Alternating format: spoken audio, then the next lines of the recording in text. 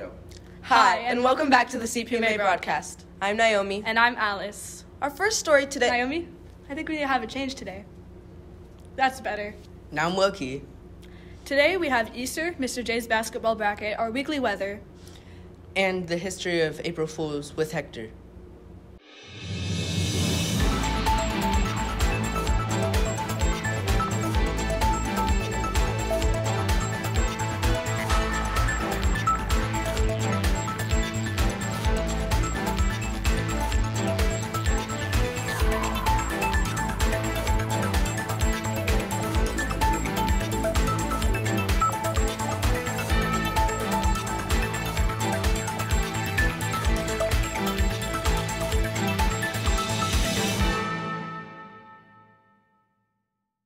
Here's Easter with Eva.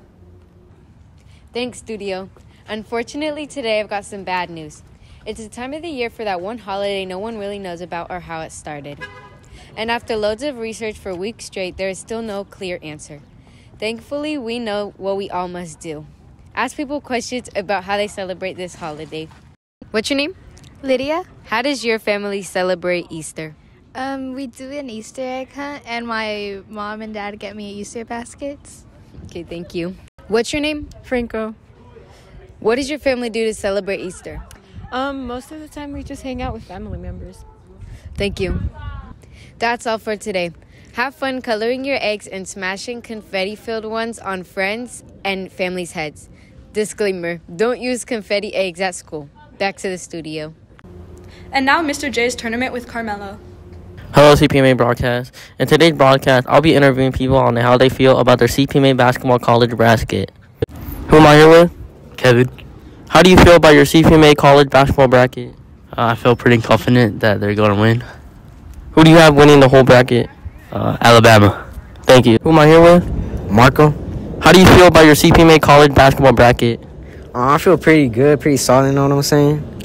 Who do you got winning the whole thing? I put Houston, you know? Thank you.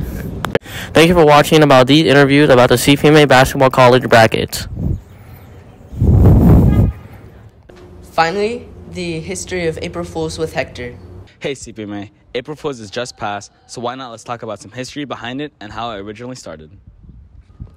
People in 1582 who were slow to get the news or failed to recognize that the start of a new year had moved to January 1st and continued to celebrate it during the last week of March through April 1st, became the butt of jokes and hoaxes and were called April Fools.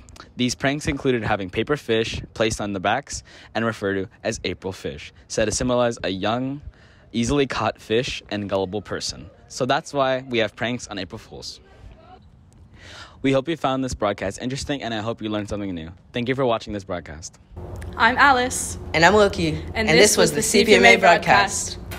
See you next week.